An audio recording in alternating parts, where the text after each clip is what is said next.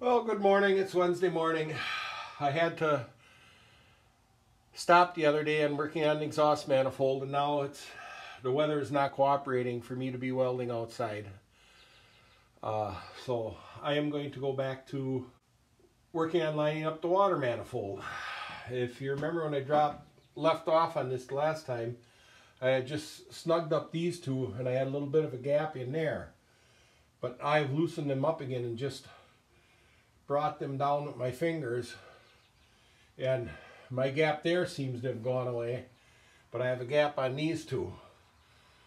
So that means when I was pulling down on this one tighter, it was pulling away there. That one I had moved this way towards us to close that gap a little bit. Now I'm going to try and move these towards me, or else move this one away from me, because now I'm running like 12 or 14 thousandths here, I believe. Let's see. Oh, more than that. I have probably 16 here. A little less there. So I'm just going to keep working them back and forth and just put it down with my fingers to try and get all the gaps as small as I can. First, I'm going to try moving these two towards us.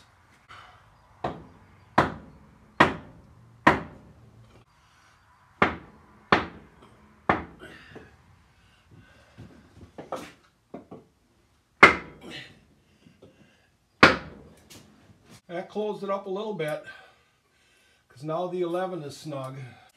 Now I'm going to try moving this one back in the other direction.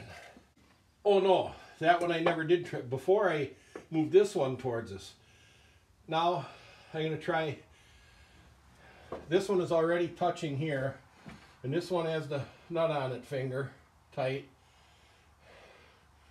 So I'm going to try moving this one to see if it'll rotate that one, rotate on that one a little bit and move this manifold closer to those two cylinders. I'm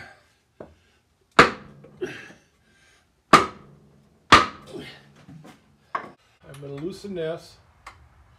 See, it's just barely snugged on. But I'm just putting them on with my fingers. I want to see how they all feel. Now the 11 won't fit in any of them. I'm going to go to a smaller one. Now I'm going to leave them loose and just push on it in the center with my hand. And I have a 4 thousandths feeler gauge. It'll go in on the rear one. Number 3 is snug. Number 2 shows some drag. And number 1 shows some drag. I'm holding it a little tighter now. So it's still just a little bit loose on 1 and 4. I mean, I'm sure it'd be good right where it is, but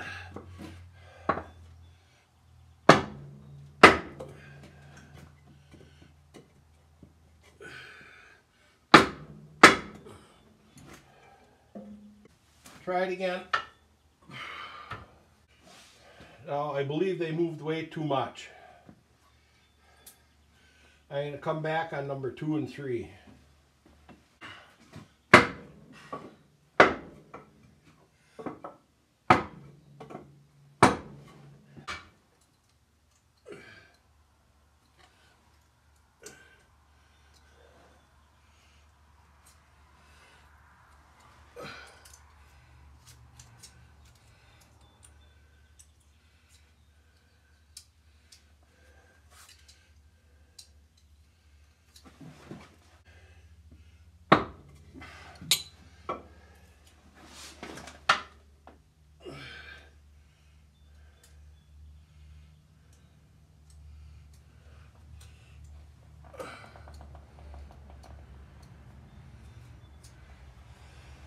Now I can't get the number 4 in on any of them.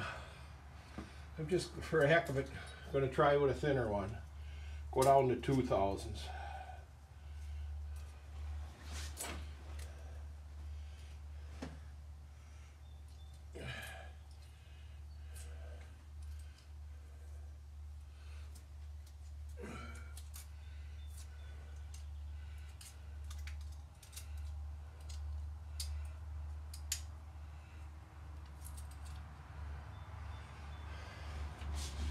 I could just actually slide it in a little bit on all of them, so you know there's how much imperfection there may be in those gasket surfaces. I think I'm probably about as closer than I need to be, and plenty close enough to make me happy.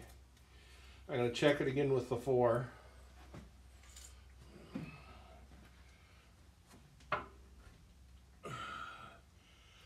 Snug, snug.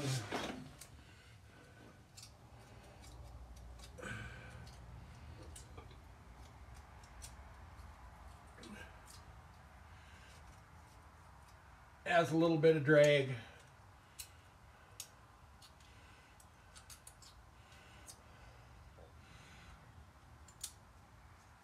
And a little bit of drag.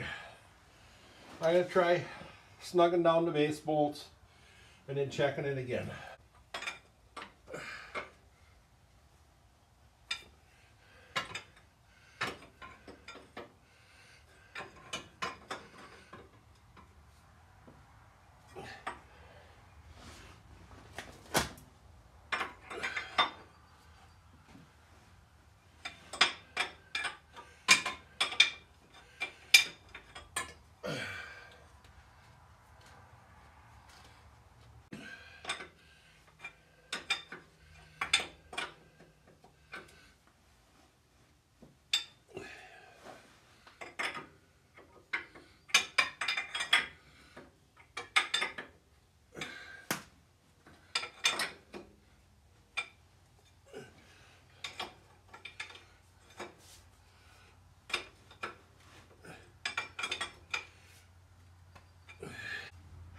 Now I just snug down the base nuts, and I'm going to try it again.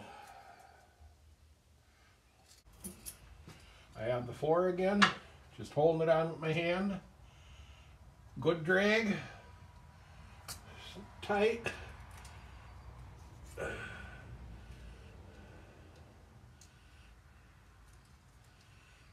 Has a little bit of drag.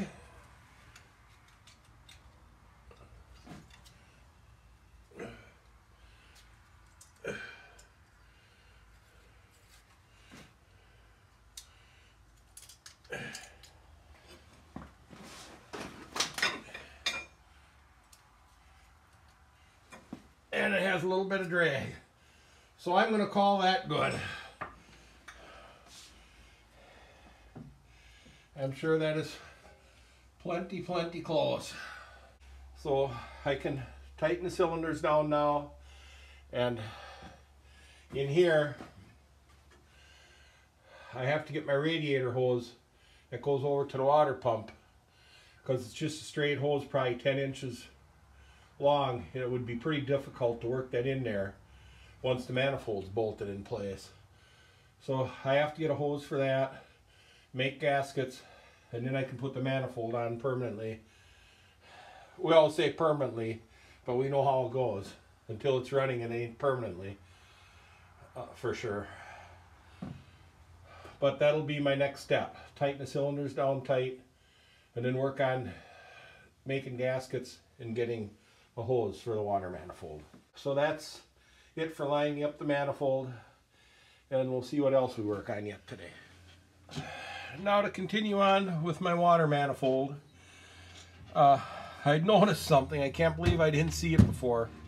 You can clearly see that this manifold was broken 2 pieces at one time and was brazed together here. It looks like they did a real nice repair. There you can see the brass color, so it was brazed. So now I'm going to go at the next step of making gaskets. And I'm going to use this surface here for marking them because it's got the most distinct edges on it. My gasket material of choice is going to be shredded wheat box. I want something a little thicker to be a little more forgiving. You can see these gasket surfaces aren't near so clean, or so they're pitted quite a bit, but it'll be fine for just a water manifold. So as usual, I'll mark the gasket. Oh, it's sharp enough it might cut it off.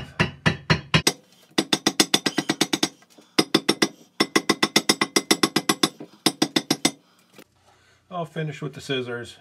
I'll mark the hole in the center.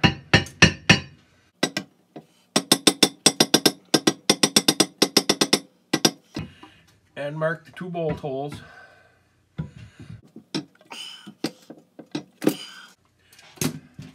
Punch the holes, bolt holes.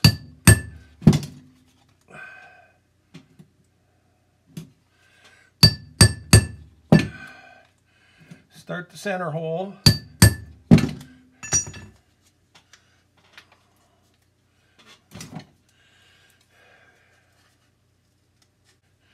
Voila, we have a gasket. All I have to do is do it 3 more times and I'll have my gaskets. And just like that, I have 4 gaskets. So now I have to go get a radiator hose from town yet for on here before I can put it on. So that might be it for this video. And once again, thanks for watching. And let me know what to do. A little added bonus here. I was cleaning up the original clamps for that hose that go on the water pump. And look at this. Those clamps, both of them, have been cut and welded back together neatly. So the only thing I can surmise is they had clamps that were a little too big and cut them and welded them back together. And as you can see, they did a really nice job because I am reusing these clamps. So just like the water manifold being brazed back together and these being cut and welded, everything tells a little bit of the story about this crawler. Not the other one so much, but this one you can see the radius isn't perfect, as if they reshaped it some. So as I say, everything tells a story. And also, to confirm my theory that these were cut out and made smaller, you can see the way they were made. They were punched, and the part that gets punched out of here gets bent around to support and clamp the hose here. And I measured the distance from here to here, and it's slightly longer by about 1/4 of an inch than from here to here where it was punched out of. So that confirms that this was cut apart to be made smaller, to make the clamp the right size. Just interesting what they would go through years ago instead of just going and buying a new part.